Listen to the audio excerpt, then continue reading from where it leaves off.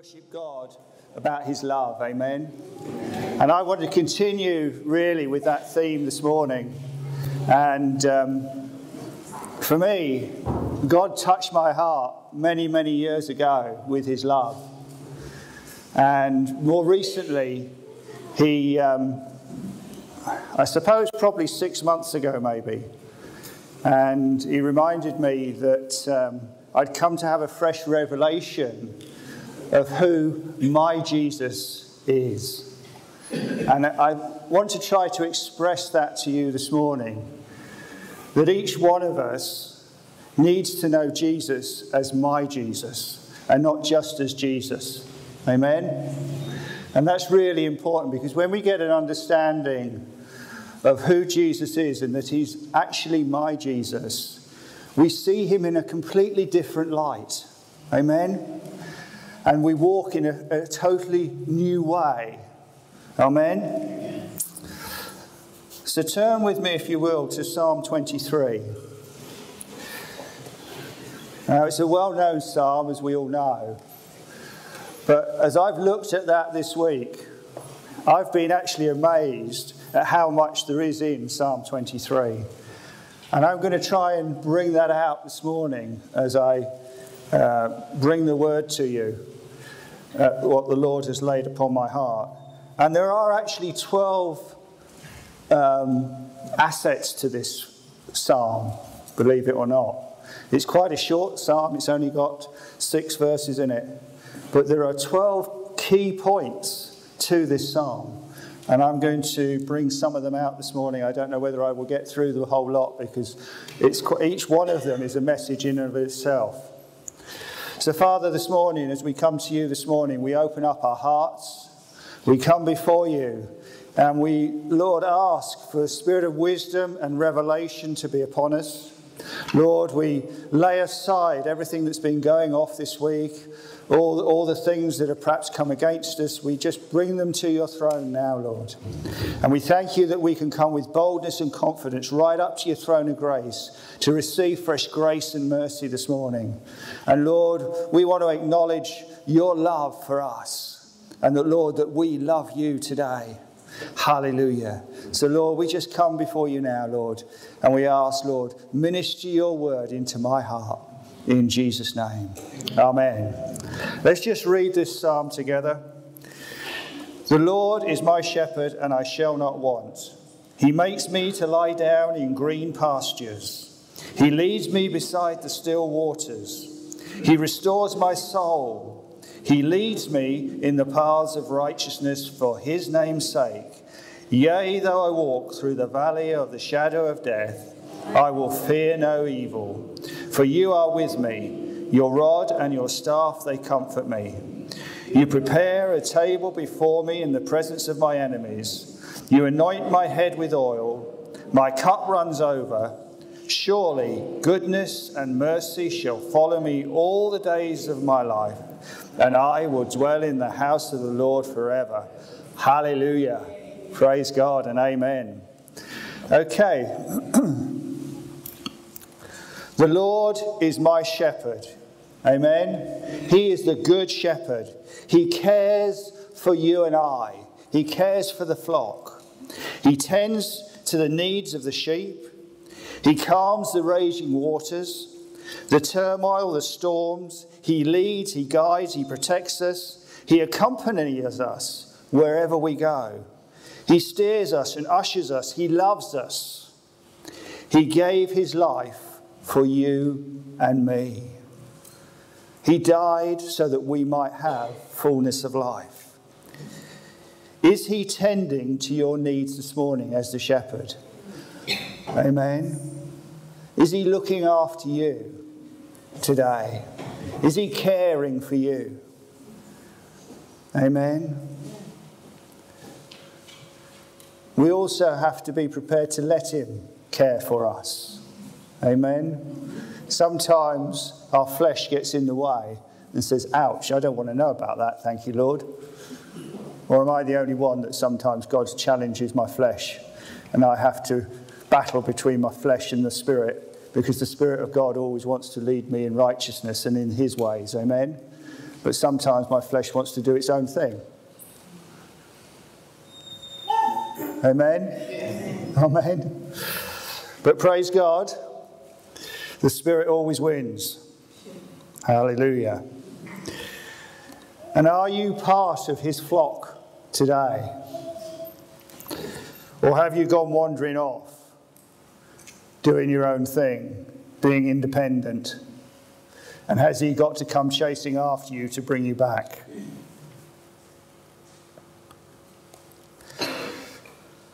Let's turn for a moment to, John chapter 10. Another very interesting passage of Scripture. And I'm going to read verses 1 to 16. Most assuredly I say to you, he who does not enter the sheepfold by the door, but climbs up some other way, the same is a thief and a robber. But he who enters by the door is the shepherd of the sheep. Has he come into the door of your life this morning? To him the doorkeeper opens, and the sheep hear his voice, and he calls his own sheep by name and leads them out. Amen. Is the Lord leading you this morning? And when he brings out his own sheep, he goes before them, and the sheep follow him. Amen. Are you following the shepherd this morning? For they know his voice. Do you know the shepherd's voice this morning? Are you listening to his voice? Are you being obedient to the shepherd's voice? Yet they will by no means follow a stranger, but will flee from him. Are you fleeing from the works of the enemy, from his tactics, from his voice? We need to be those that flee from the voice of the enemy. For they do not know the voice of the stranger. Jesus used this illustration, but they did not understand the things which he spoke to them. Then Jesus said to them again, most assuredly I say to you, I am the door of the sheep. All who ever came before me are thieves and robbers, but the sheep did not hear them. I am the door. If anyone enters by me, he will be saved, and will go in and out and find pasture. Have you found the green pastures this morning? The thief does not come except to steal and to kill and to destroy. I have come that they may have life and that they may have it more abundantly. Hallelujah. We have abundant life this morning. Praise God. Amen. Amen. Hallelujah.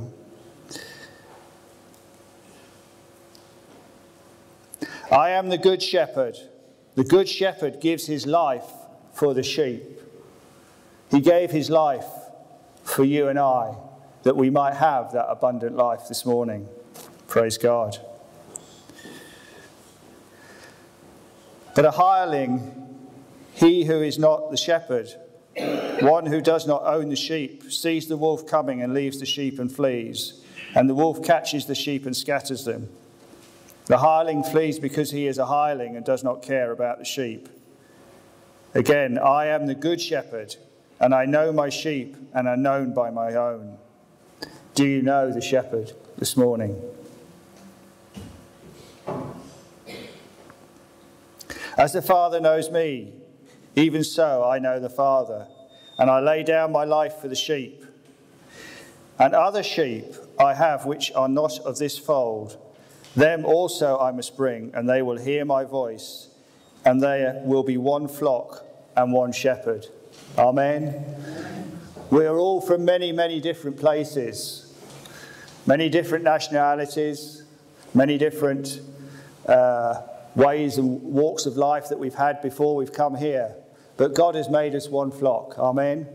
We are one people because we have Christ living inside of us. Amen. It's a mighty miracle that we can actually be one family together. Isn't that awesome? Only God could do something like that. I mean, we weren't brought up in the same way. We didn't go to the same school. You know, some of us hardly know one another. Yet, when we talk together, when we come together, we are as if one. Only God can do that. Only Jesus, my Jesus, is the only one that can possibly do that. When I sit down with any one of you, we're like one because we have the same Spirit of Jesus living inside of us, and we can communicate together because of that. That's awesome. That's a miracle. Only Jesus can do that. Amen? Amen. Hallelujah. Amen. It's wonderful. Praise God. Hallelujah.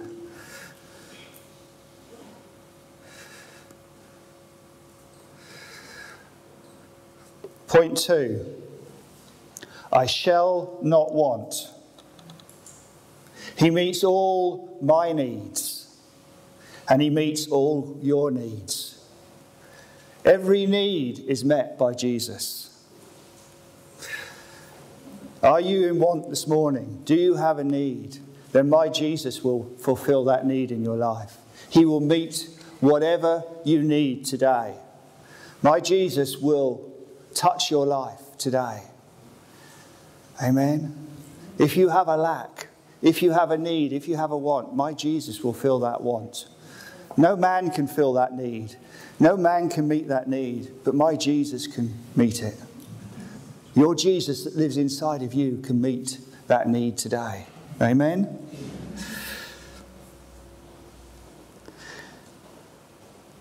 Have you been giving out? Because the Bible tells us it is more blessed to give than it is to receive. And freely we have received, and freely we are to give. And as we give, Jesus promises to give back, shaken together and running over into our bosom. Amen? So are you giving out this morning of what God has freely given to you? Because if you've given out, then God promises to open the doorways of heaven and pour out such a blessing that you aren't able to contain it. Wow.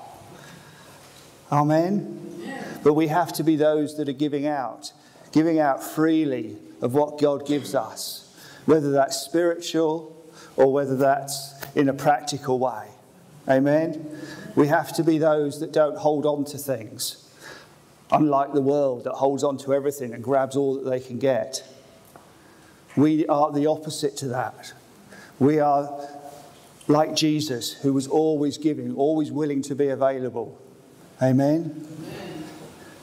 My Jesus that lives on the inside of me and lives on the inside of you is always willing to give to somebody else, to be available when perhaps in our self-life or us, we perhaps want to do something else. We want to be somewhere else.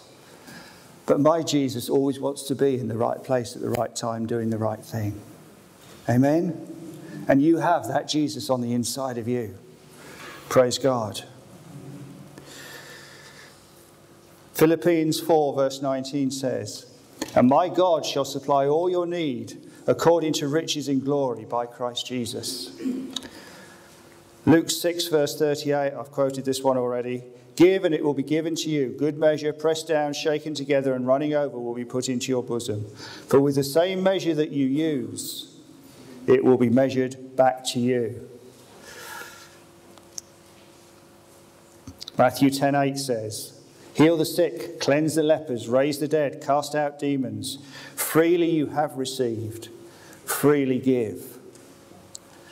2 Corinthians 9:6 says, "But this I say, he who sows sparingly will also reap sparingly, and he who sows bountifully will also reap bountifully." I learned a lesson a long, long time ago, that if you have a need, start to sow into that need into somebody else's life. God loves that. God honours that. And God will not be outgiven. Amen? Now that doesn't mean to say that you have to do it practically all the time, but it does means that you need to do it in prayer. So if you have a need or a want or a desire, start to pray for somebody else that has that need or want or desire in their life. It gets the focus off your need and puts it onto somebody else, which helps. Amen? But it also means that you're sowing into somebody else's life. And as you do that, God will meet your need. Amen? It's a principle of the kingdom. Because we are now kingdom people and therefore need to operate in kingdom principles. Excuse me. Amen? Hallelujah. Praise God. Okay. So, I shall not want. Amen? Can you turn to your neighbour and say, hallelujah. My Jesus meets my need. Amen? Turn to them again and say, therefore, I am not in want. Hallelujah. Amen. Amen. Praise God. Do you believe it? Yes. Well, about 50% of you said yes. Do I believe it? Yes. Come on, that's it. Praise God. It's awesome. If you get hold of this, we begin to move and operate in a different dimension. Point 3. He makes me lie down in green pastures. So where are your green pastures this morning? Just think about that for a minute. What are green pastures? What are green pastures? Where are your green pastures? Each and every one of us should know where the Lord's green pastures are. Let the shepherd lead you to your green pastures. Green pastures are a place of restoration. They're a place to feed from. They're the place, and this is most important of all, of his presence, of peace and of rest. Many, many years ago, and some of you will have heard this story, but I used to work with horses. And at the end of the day, whatever they'd been doing, whether it's been riding school, eventing, show jumping, hunting, whatever, we would always, and the majority of them, turn them out into their green pasture. Why did we do that? Well, they needed to rest. They needed to relax. But above all, they needed to feed. They needed to feed on the grass and to recuperate, so that the next day they could go out and do it all over again. And the process just went on and on and on. Amen? We need to be those that go into our green pastures and feed on the great shepherd of the flock. Amen? We need to spend time with him in the green pastures, feeding on him, resting, recuperating, hearing what he's got to say, so that we can go out and do it all over again. If we don't feed on him, if we don't get what we need from him, how can we give it to somebody else? Amen? How can we go and do it all over again if we don't feed on him? If we don't go into our green pastures and spend that quality time with him? Amen? And that doesn't mean spending hours and hours and hours there. If it does, that's great. But 10, 15, 20 minutes, half an hour of real quality time with Jesus will restore your soul. Amen? Will build you back up enough to be able to go out and do it all over again. Meeting the needs of other people. Praying into their lives. Doing what it is that God asks you to do. You can only do that if you're going into your green pastures. So find out where your green pastures are. It's a quiet place where the presence of God is. Where you know when you go into that place, you're going to meet with God. You're going to encounter him. You're going to be able to spend time with him. So it's unlikely to be the kitchen. It's unlikely to be my office.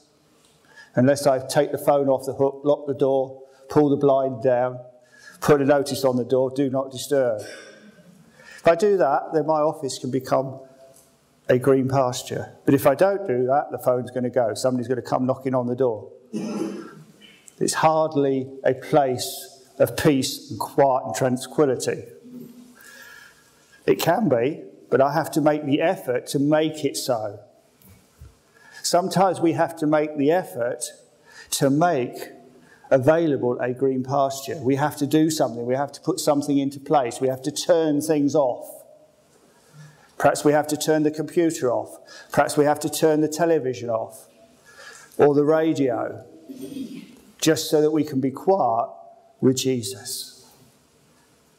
Because it's in the quietness and the stillness that God can speak into our hearts and into our lives. Amen? It's not in our busyness. It's not in the noise of what's going on. Although God can break through, because God's God. But the best place is in the quiet, still place. Amen? Hallelujah.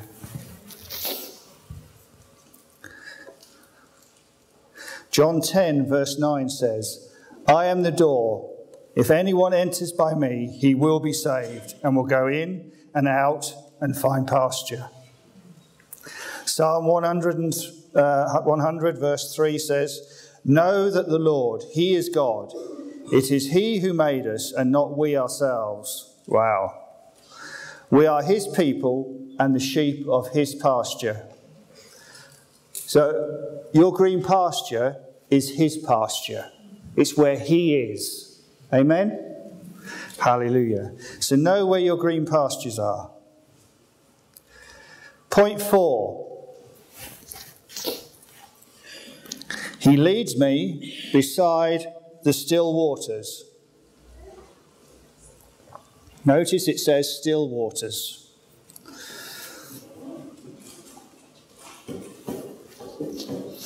When I was studying this out, I noticed that what I learned was that the shepherd, if you want to understand our shepherd, the great shepherd of our flock, look up and read out what a shepherd does and how a shepherd looks after his sheep. It's quite amazing what they get into. But one of the things they do is they always lead the sheep to where the water is still.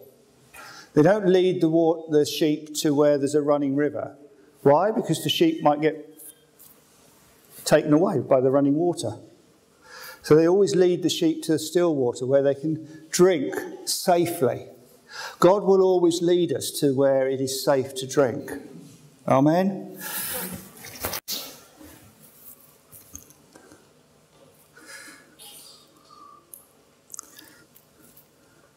Obviously, the water today that we need to drink is the living water of the Holy Spirit. So we need to come to the Lord and ask him to fill us afresh with his Holy Spirit. Our bodies today are the temple of the Holy Spirit. Amen? So we have the Holy Spirit living in us, but we always have to come and drink more of the Spirit. John 7:38 says, out of our hearts will flow rivers of living water. The still waters represent peace, contentment and fulfillment and the Holy Spirit. Whereas the raging waters, the running waters if you like, represents tribulations, concern and worries. And when we get into self a little bit as well. So we need to always be coming to the still waters, to the quiet waters, and to receive a fresh infilling of the Holy Spirit. There are several passages of Scripture that come to mind. But the Lord reminded me of the story of the woman that goes to the well, where Jesus meets the Samaritan woman. And she has an encounter with Jesus. And that encounter, in turn, in verse 13 and 14, says, whoever drinks of this water will thirst again, but whoever drinks of the water that I shall give him will never thirst. But the water that I shall give him will become in him a fountain of water springing up into everlasting life. Amen? Are you drinking this morning from the supernatural well of Jesus rather than the natural wells of the world? We need to always be drinking in the water that Jesus gives us, the Holy Spirit, and not the things of the world, because the things of the world will pollute the Holy Spirit within us. So we always want to be looking, to be drinking from the supernatural well of Jesus. Hallelujah. Praise God. Anyway, the amazing miracle of this story of the Samaritan woman was that she had an encounter with Jesus. She received the spiritual water from Jesus. And immediately she went back to her family, to her town, and said to them, and I spoke about this the other week, come and see who I have found. And they came and they had an encounter with Jesus. And as you all know the story very, very well, the whole town got saved. When we drink of the supernatural water of the Holy Spirit, something impacts our life. Something changes on the inside of us. That when we go and talk to other people, the life and power and the anointing of God touches their life. And we can expect some miracle, something to happen in other people's lives because of what God has done in our lives. Amen? And it's just an amazing thing that God does. We become his witnesses when we have received the Holy Spirit. We become his ambassadors for Christ. And we take the life and the power that Jesus gives us and we release it wherever we go. Because we're taking his presence, and it's his presence that makes the difference, not only in our lives, but wherever we take the presence of Jesus.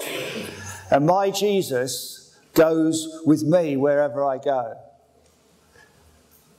Amen? The Jesus living on the inside of you goes wherever you go. So you are taking the power and the anointing of the Holy Spirit wherever you are.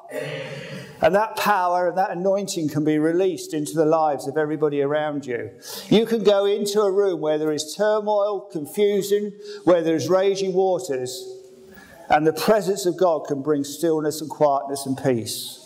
Because you carry my Jesus on the inside of you. His presence is released wherever you go. Assuming, of course, that you are coming into the green pastures and feeding on him. Amen?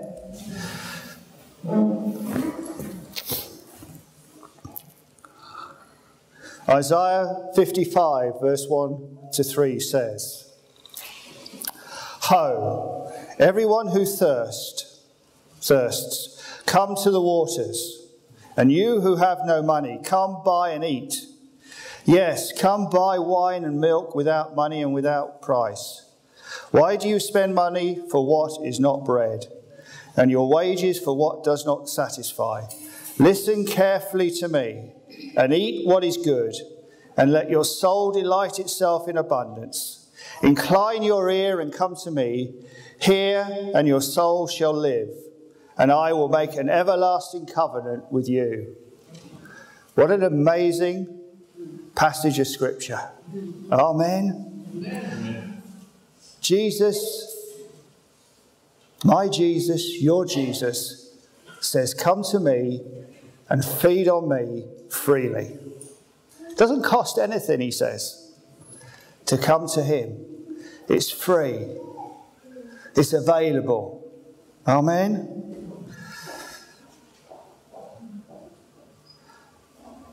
Let's be those that don't spend money on what is not bread, and our wages for what does not satisfy. But let's eat and feed on what is good. Amen?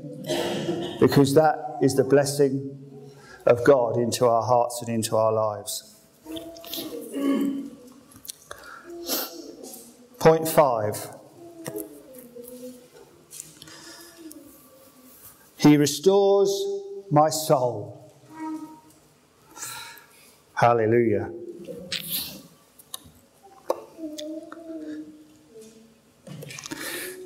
Now, I felt I just needed to study this one a little bit, and I looked a couple of things up, and I'm just going to read a short passage. In the Hebrew Bible, the term soul is nephesh, comes 756 times. The word can refer to life in Genesis 1:30, or simply the person. That's Deuteronomy 10:22. It also can designate the immaterial part of a human, equivalent to the spirit. Genesis 35:18 and James 2:26. The soul is the deepest part of us, our spirit and innermost being. Since God is the one who made us, only He can restore us. Because only He knows what we truly need to restore our souls. In other words, we cannot restore our own soul. Only Jesus can restore our soul, because He's the only one that really knows what we need. Restores means returning to what has been lost.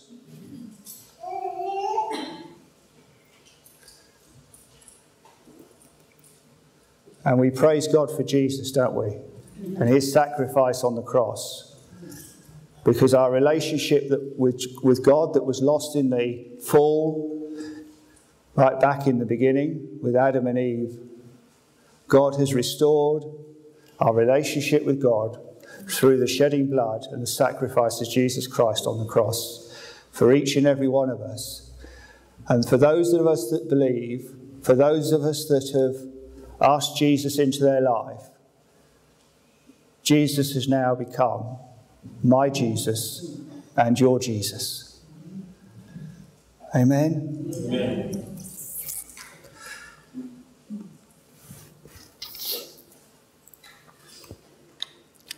Point 6, and I'm about halfway. He leads me in paths of righteousness. What does that mean? What is God saying to us through that little passage? He leads me in the right way. John 14, verse 6. He is the way, the truth, and the life. Amen? In other words, He is our righteousness. We have no righteousness of ourselves. We have no ability to achieve true righteousness in and of ourselves. But we possess the righteousness of Christ. That's how we can be righteous. That's how we have our righteousness. Because we have no righteousness of ourselves, but Christ is our righteousness, and we have the Christ living on the inside of us. So we are able to be righteous. We have no ability to achieve true righteousness in and of ourselves, but we possess the righteousness of Christ because God made Him who had no sin to be sin for us, so that in Him we might become the righteousness of God. 2 Corinthians 5:18. This is an amazing truth, that through the cleansing of sin by Jesus and on the indwelling of the Holy Spirit, we are the righteousness of God. Jesus exchanged our sin for His righteousness. So it's His righteousness that makes the difference, not us trying to do it. Because we can never get to the standard that Jesus wants us to. We will always fail to meet that standard of righteousness that God has set us in and of ourselves. But because we have the righteous one living in us, we can maintain and get that righteousness. Because it's not our righteousness, it's His righteousness that works in and through us. Do you get that?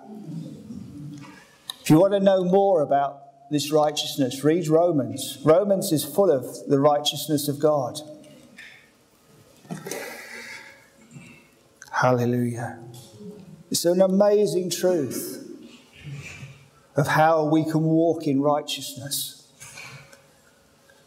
And that's a challenge, especially when we're out there in the world, when there is so much unrighteousness. You know, we have to deal with that unrighteousness in our workplaces. But hey, we don't have to, because the Christ in us will help us. Because He is our righteousness. He is your righteousness. because you have the righteous one living inside of you. Wow. For me, that's liberating. I don't have to get my own righteousness. I don't have to work it up. I don't have to try and do it because I've got the righteous one living inside of me. That's liberating. I'm not sure you look liberated yet this morning. I'm working on it. Hallelujah. Okay. I love this one. Point 7. Yea, though I walk through the valley of the shadow of death, I will fear no evil. For you are with me.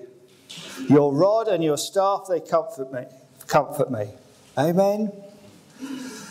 You know, you could look at this and say, oh dear, walking through the valley of the shadow of death, goodness me. But look what he says. I will fear no evil, for you are with me. He's always with us as we go through the dark valleys, as we go through the difficult times. He is there. We're not on our own. We're not trying to get through it. We're not trying to deal with it on our own. God's there with us. God will take us through those valleys and bring us out on the other side. He will take us through the dark tunnels to the light at the end. Hallelujah. It's liberating. It's freedom because he's there with us. We can put our trust on him and lean not on our own understandings. Acknowledge him in all our ways, and he who will direct our paths. Amen. Hallelujah. Whoa, I'm beginning to get preaching and excited up here. We need not fear. We don't have a spirit of fear, but a love, power, and of a sound mind. We don't need to worry, be concerned, because we have the Jesus on our side. And when God is for us, who can be against us? Amen? Excuse me. He is our comforter and our protector. For his rod and his staff, they comfort us.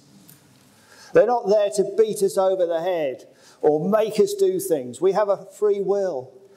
But the Jesus inside of us, my Jesus, will always say to your neighbour, always, always lead me in the right way. He will always comfort me.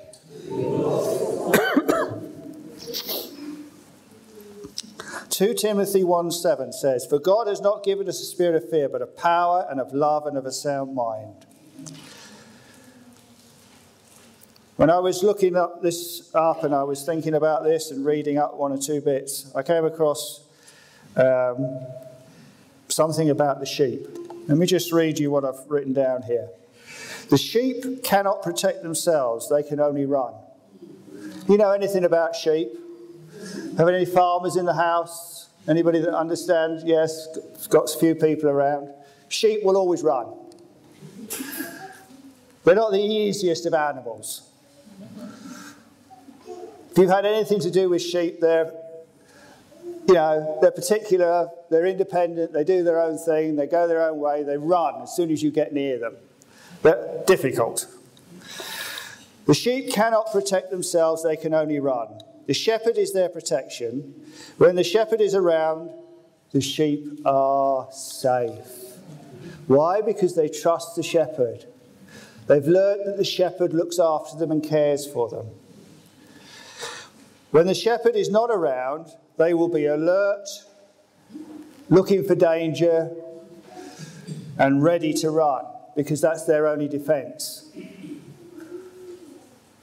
What were they frightened of? They were frightened of wolves or or dogs or whatever that might come in and attack them. Their only defence was to run. The shepherd keeps the flock together. If one wanders off, then he will go after the one. If you wander off, then you take yourself away from the protection within the flock and from the shepherd. Sheep always congregate together. Why? Because there's more protection when you're together. But the shepherd protects the flock. In other words, don't go off doing our own thing or being independent. Stay within the flock that God has placed us within. and stay with the shepherd.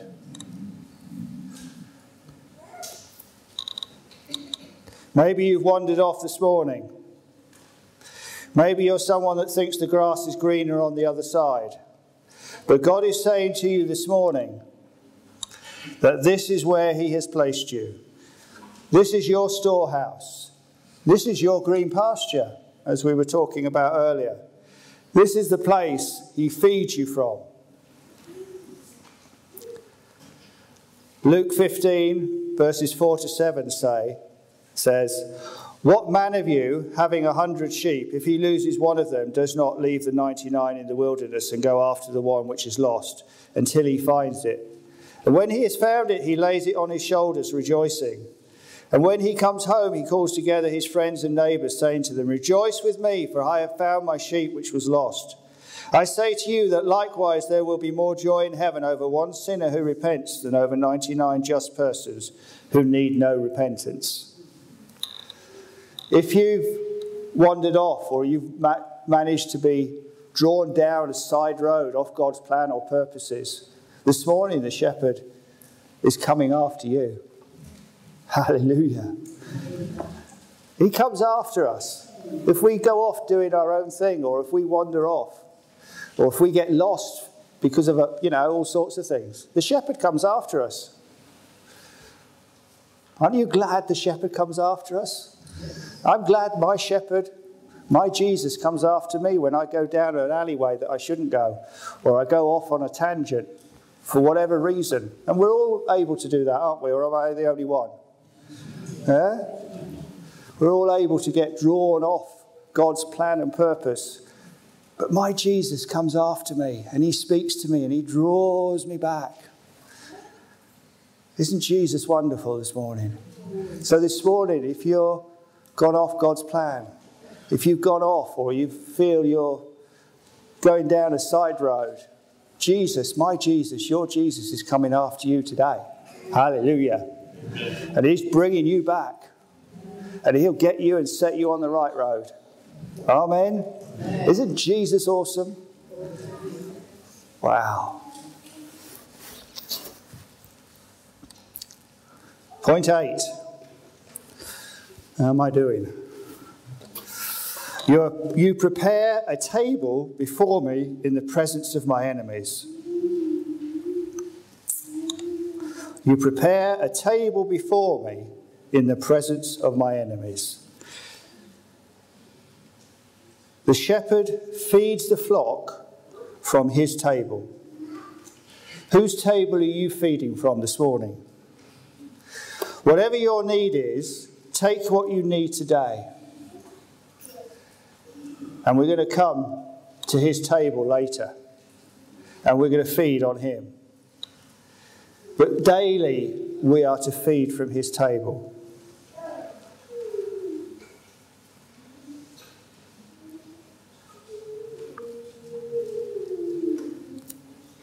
His table is where we need to receive what we need to for each and every day. So we need to come to his table daily. We need to come and feed on him. His table is where all the good things for you and I are. So don't be feeding off somebody else's table. Amen? Amen. Hallelujah. You see, we need to guard against feeding off the wrong table. We need to be only feeding off the table of Jesus. Point 9. You anoint my head with oil. You are anointed in the power and the anointing of the Holy Spirit. Wow. Acts 1:8. But you shall receive power when the Holy Spirit has come upon you, and you shall be witnesses to me in Jerusalem and all Judea and Samaria to the ends of the earth. Amen? You have received the power of the Holy Spirit.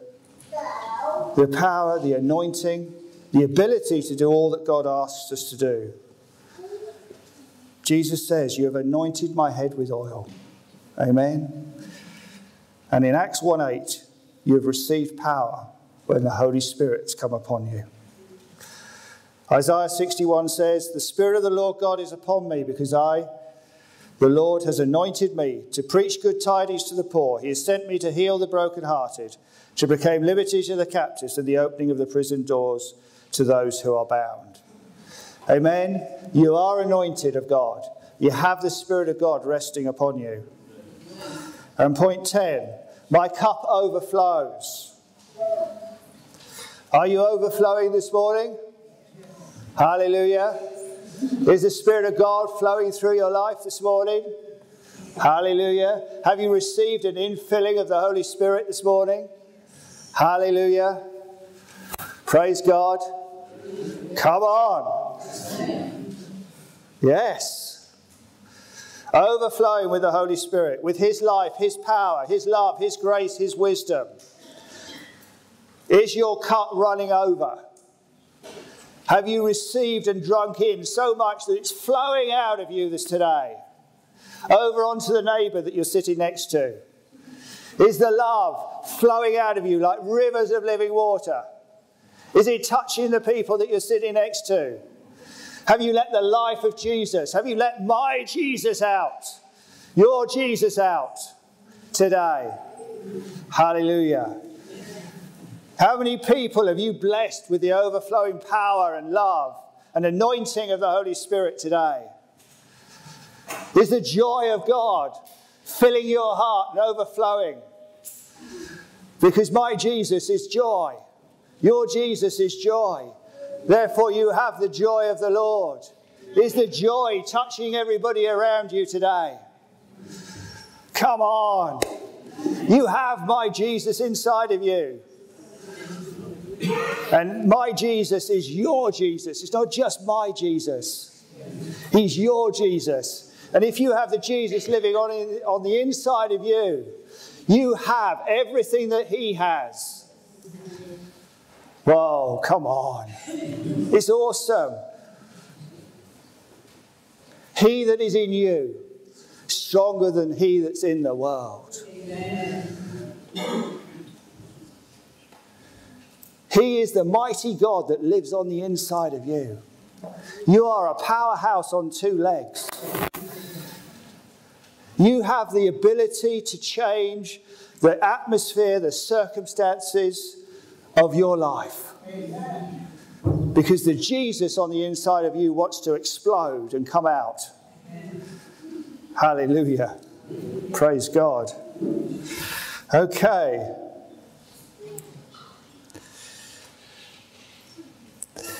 The other thing that happens when the power, the anointing, the Jesus on the inside of you is being expressed, the enemy flees. He sees Jesus and runs. He's terrified of Jesus. Jesus defeated him on the cross, and he knows it. And he also knows where his destiny is. And we know where our destiny is, don't we? Amen? He sees you as a person destined to do mighty deeds for God, and has the power of Jesus on the inside of you. So when he sees you, he flees. He runs. He cannot stay where you are. He has to go. Amen. Just because you have the presence of God living on the inside of you. My Jesus does that. Wherever I go, the enemy has to flee. I don't care where it is or what he's doing.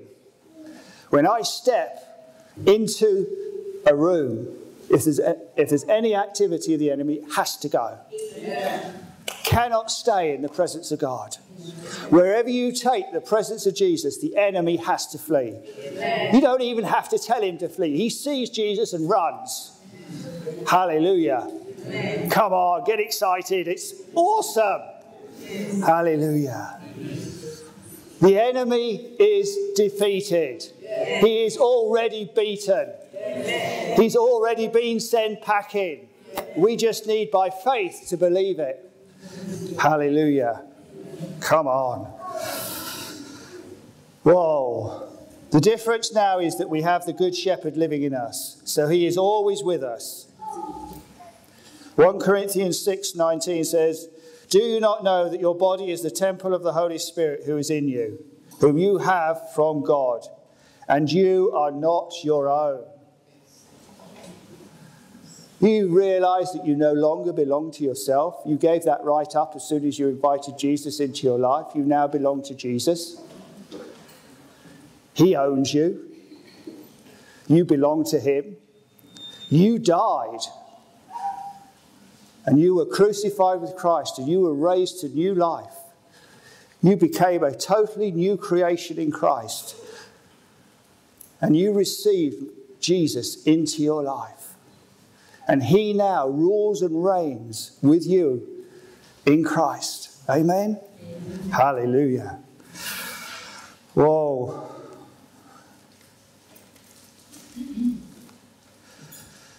In Acts, when we read Acts, we see that when they were filled with the Holy Spirit, amazing things happened. We all know the stories. Thousands got saved. Thousands got healed. There were salvations. There were miracles.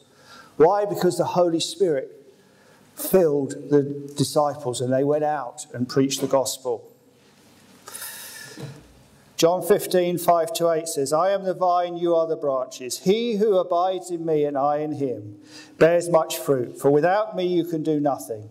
If anyone does not abide in me, he is cast out as a branch and is withered.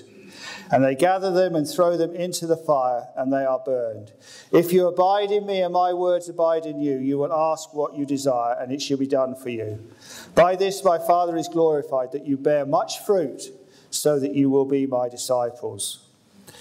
Amen. Basically what it's saying is we need to abide in him. And as we abide in him, he abides in us. Amen.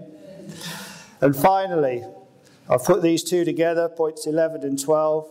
Surely goodness and mercy shall follow me all the days of my life, and I will dwell in the house of the Lord forever. Amen? Jesus will never leave you nor forsake you.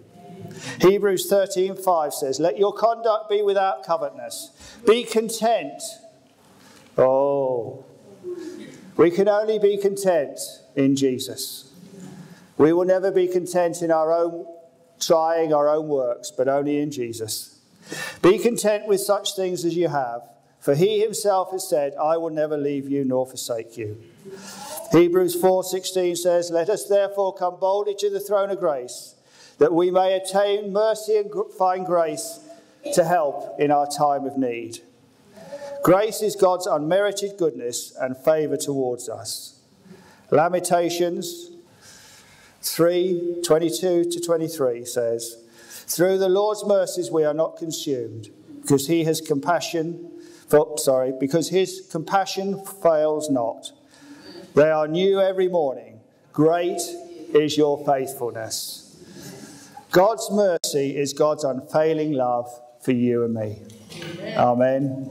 We are recipients of God's love, of his grace and of his mercy. Amen. Amen. Hallelujah. Can we have you guys up? Praise God.